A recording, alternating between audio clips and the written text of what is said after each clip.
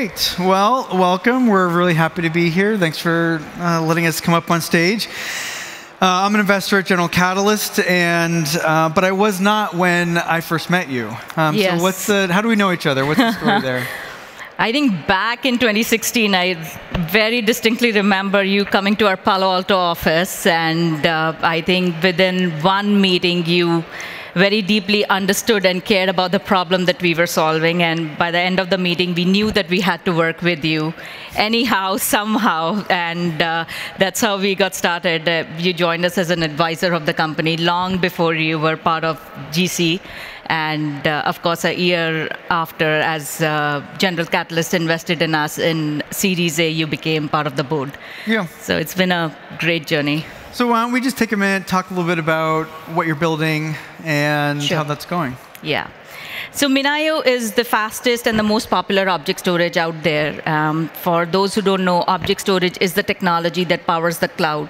So all the cloud services, they consume underlying cloud storage or object storage as the primary data store, such as analytics applications or AI ML applications or traditional backup applications. So it has become the primary storage for all the cloud services.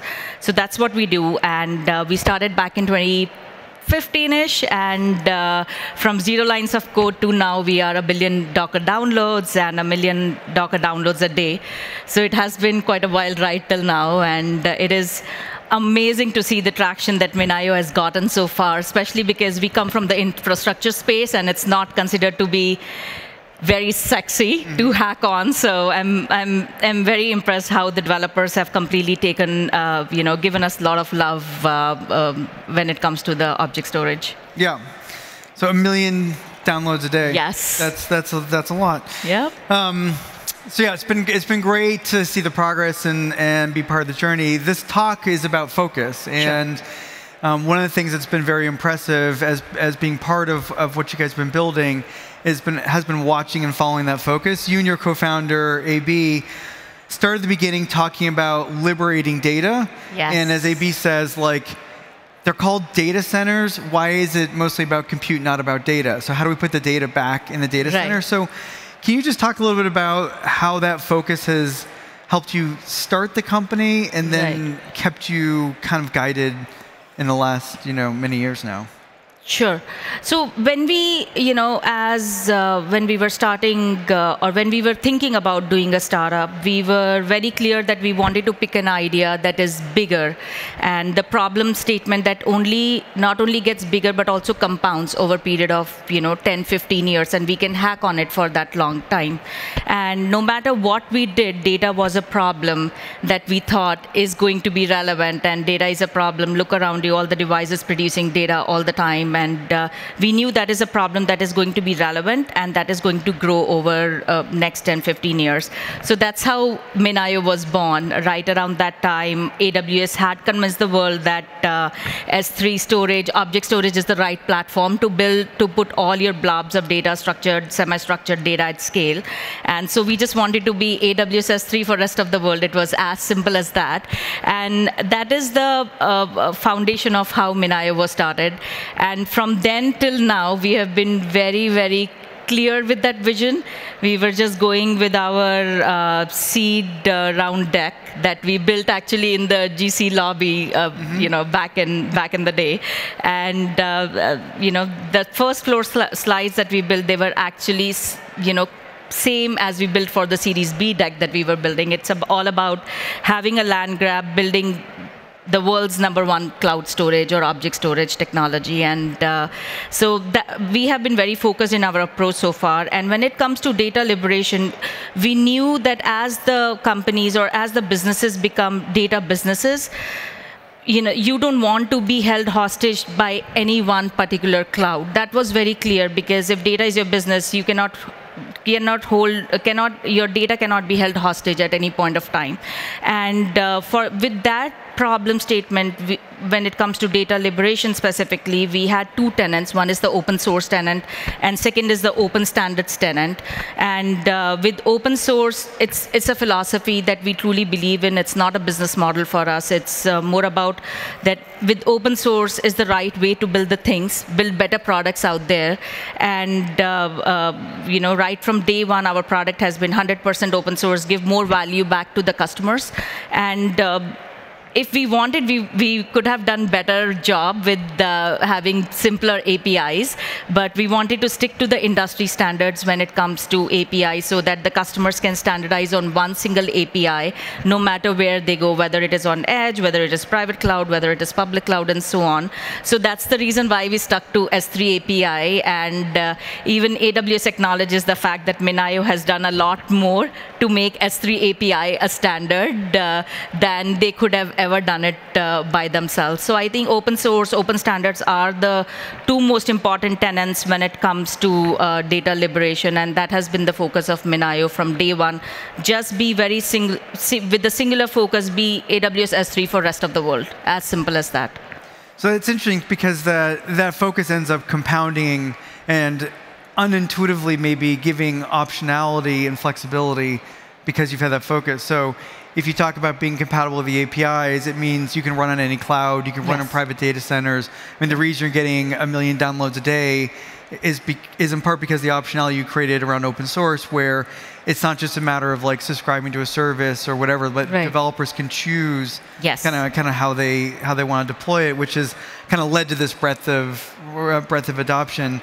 That focus is also something you have reminded the board of from time to time. So I remember once or twice being on the board, and either you, Garima, or AB would give the board a bit of a lecture, and we started pushing on different things like, hey, this is going really well, but like, why not think about doing this or think about doing that? And just like, how did you guys know that sticking to that focus was the right thing to do? Yeah, I think the focus comes from the problem statement that we are going after. It's a big enough problem. I think the market is big enough for us to be distracted for. And I think that is where really the focus comes from. And every single thing, every single iteration that we do in terms of building the product, it leads to a better product in terms of how the software is consumed by the developers, in terms of user experience and so on. And I think it's the continuous iteration, continuous rapid prototyping of the product overall that eventually leads to an exceptional product. You were talking about focus has a compounding effect. So if you keep working on one problem every single day and keep making progress on that particular problem, over a period of year, 2 years, you will see a multiplier effect on that in terms of the velocity of the impact that you can create. So I think that has been the tenets of what we do, and it's also the DNA of myself and AB that if we have picked up a problem, we are going to stick to it. And we are still, if you see, we are still baby steps. We have a bigger adoption and bigger ecosystem than AWS when it comes to the cloud storage adoption. But if you see from the commercial standpoint, they are $10 billion run rate just for the storage services alone in 1 year. And we are just still in our diapers right now. So I think that gives us a lot of focus that there is still a lot more work to be done for us to claim as the #1 storage provider out there when it comes to cloud storage. So that gives us a lot of focus. And with focus, you were talking about having an impact on the developers. I think focus also helps us when we are only hacking on one thing at a time. It gives us the ability to be best of the breed in that space.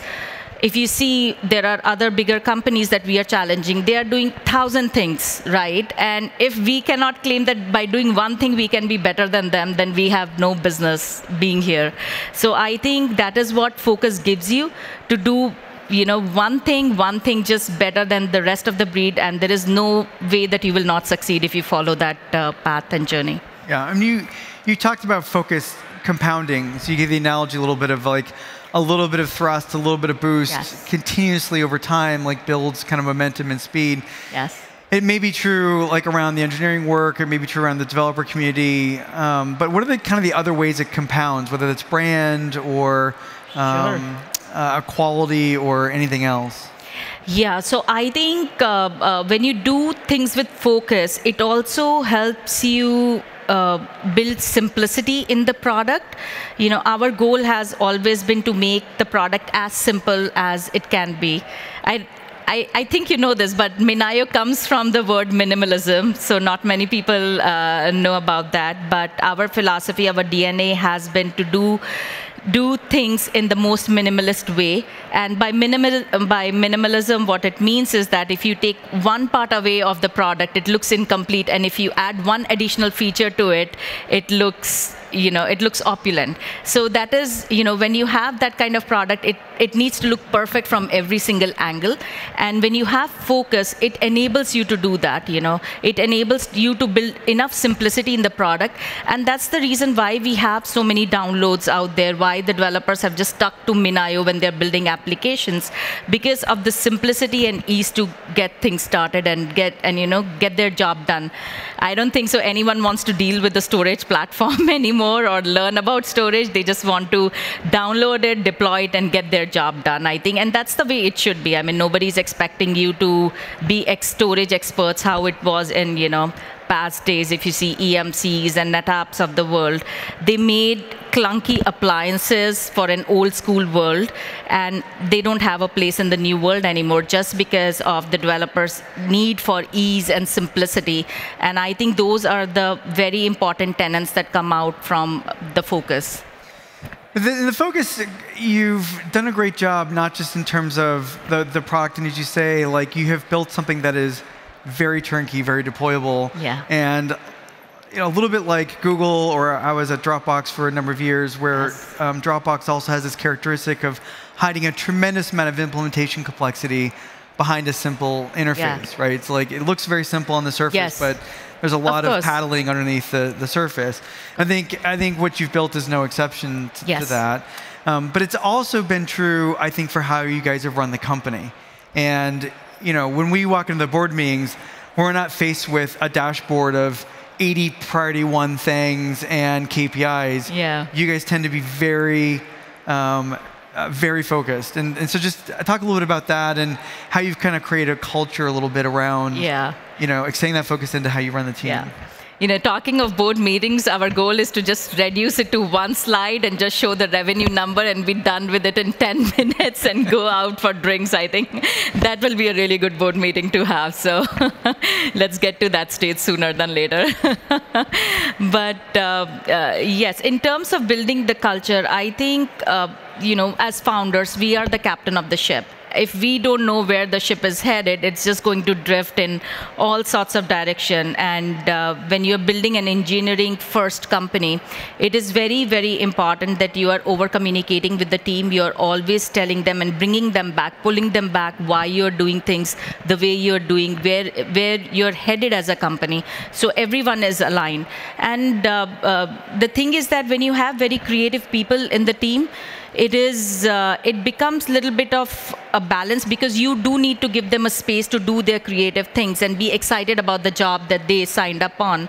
So you need to give them that much flexibility, but also bring them back that, this is the direction that we are going, and whatever you do in the realm of, whatever you need to do from engineering standpoint, it needs to get aligned to that one singular direction. And that's how we make progress together as a company. I think when we started, it was just 3 of us, me, AB, and Harsha for the longest time. And it was just so easy. Things were just like so beautiful, easy, because we were talking all the time. It was, we hired next set of 3 people. Again, it was very easy because we were just sitting in one room, talking, communicating, and making sure that, there's almost like a mind meld happening. When you reach, I think, somewhere around 50 people, it doesn't happen that much. And you also tend to be like one step away from the hires that you have brought in to the team. So I think it just becomes all the more important that in whatever all hands you're having, we do have like all hands every single day. So that helps in terms of making sure that the entire company is just aligned and making sure we are making progress in the right direction. So just a little bit of things here and there, but I think the problem becomes becomes important as you scale the company and making sure that at that scale everyone is aligned towards one mission. And that's our job as founders. It is exhausting to just keep on communicating the same thing over and over to the team, because to you it might look repetitive, but there is a lot of value in that to the new team members especially. Yeah, it takes a long time actually for new ideas to really sink in across an organization. And then for people that are coming on, that you're hiring to get onboarded, onboarding doesn't end, when their laptop is provisioned and they're in the right depots. No. It really ends when they're kind of really deep enough into the culture and understanding what their priorities and focus really are. Yeah. So one of the things that challenges focus a little bit, people will say, is like focus, if like singular focus can end up being myopic. You can miss things that are going on in the world and trends, etc. And part of the magic I think you guys have achieved is this balance between leadership and management, where leadership's like trying to push innovation, drive change, seize opportunity, and management's about kind of keeping things going, getting things done, etc. So how do you think about that tension, and how does focus help you kind of navigate that? Yeah, I think what is important is that we always have our eye on the bigger picture. And when you do that, everything becomes a noise after that point, right? And there will always be things in terms of, the smaller trends that keep on coming and going. We need to be tactical on how we get to our end result, or the goals that we have set out as a company for in the longer term. And I think that really helps putting a North Star in front of us. And no matter what we do, we need to make progress towards that one particular goal. So I think that keeps us the team very aligned. And in terms of management style, I think we have a very flat organization structure, and we want to scale that way. We don't have SVPs and VPs and layers of people as traditionally the organizations are built. And the reason is that we want people to step up and become leaders. We don't hire rock stars from other company. We expect there'll be rock stars within MinIO that will go on to become greater things. So that's the goal for us. And as a founders, that's also our responsibility to enable them, to mentor them in whatever way, to give them the opportunity to get to that level. Of course, there are people who don't want to take that responsibility. They just want to sit on one side and just hack all day. That's completely fine. That's completely fair. But then there are people who want to take more responsibility, and we do need to make sure that as we see those emerging leaders, we groom them in a way that they not only become like an extension of us, how we would react in situations, they would react in a similar way eventually. That becomes a responsibility of ours to make sure that that gets translated to them. And also once you do that, as they grow up and as they build their teams, they will start mentoring their team in the similar way how we mentored them.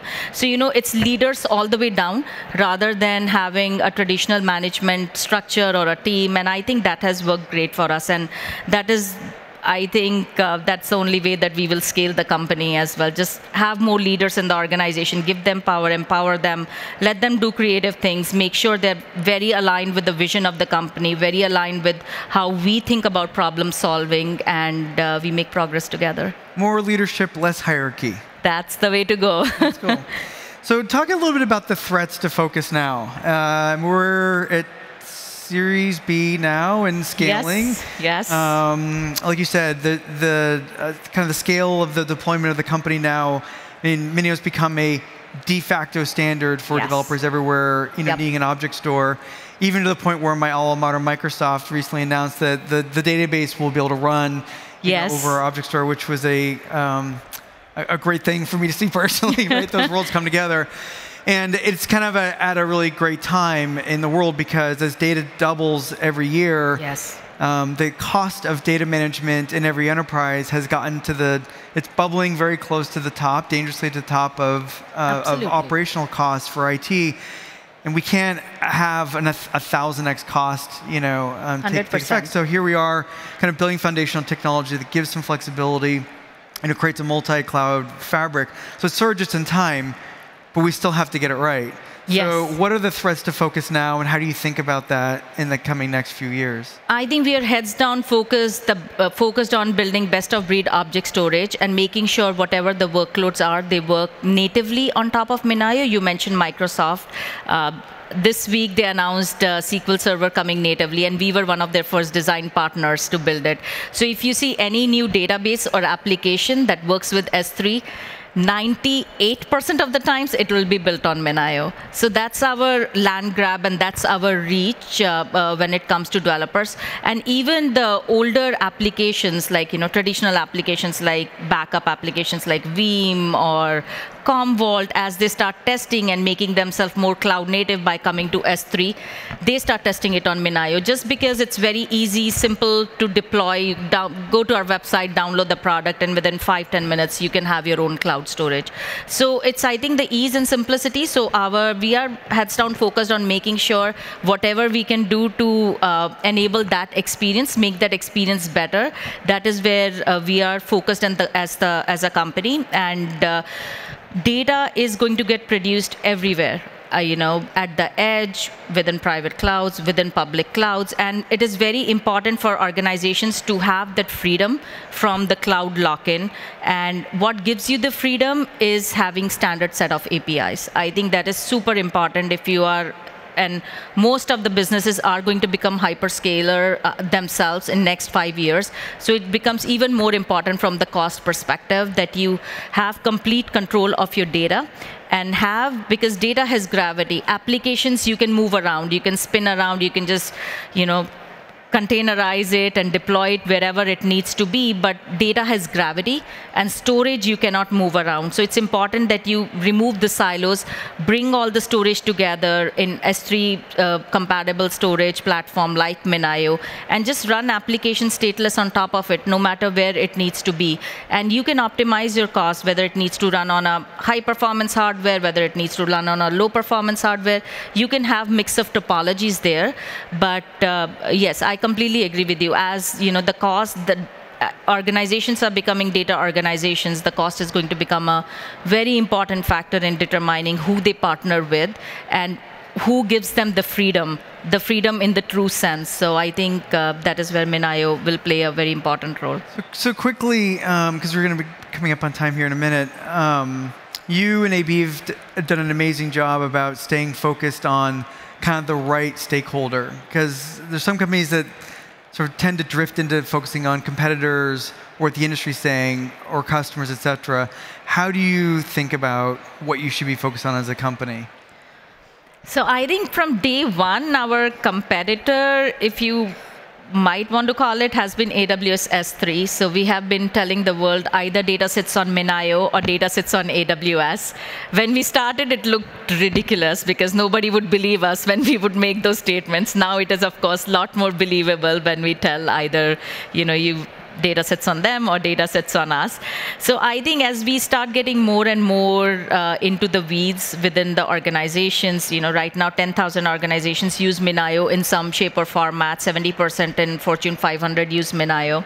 So I think as we go more deeper into the weeds and become more and more established as a standard within enterprises themselves, I think that will help us solidify our position when it comes to just AWS. We don't consider legacy players like Dell, EMCs of the world as competition anymore. They don't have a role. I'm sorry if I'm offending anyone. They are our investors as well, but yeah. Sure. Yeah. So we only have a minute left. If we take this topic of staying focused, early stage, as founder, what's the takeaway? What's the kind of simplest way you can? I think the simplest way is if you are starting off, you need to pick a bigger problem. When you pick a bigger problem, it's very easy to hack on it for next 10 to 15 years. And also it is very easy to align. It is easy to align, have a team that is aligned towards your vision, even align the investors towards your vision, because who doesn't want to work on bigger problems, right? So I think if you identify a problem that is going to compound and grow in next 10 years, go latch onto it, and I think you'll be just fine. Awesome. Thank you, Garima. Great to see you. Thank you. It's so wonderful to be here with you. Thank you.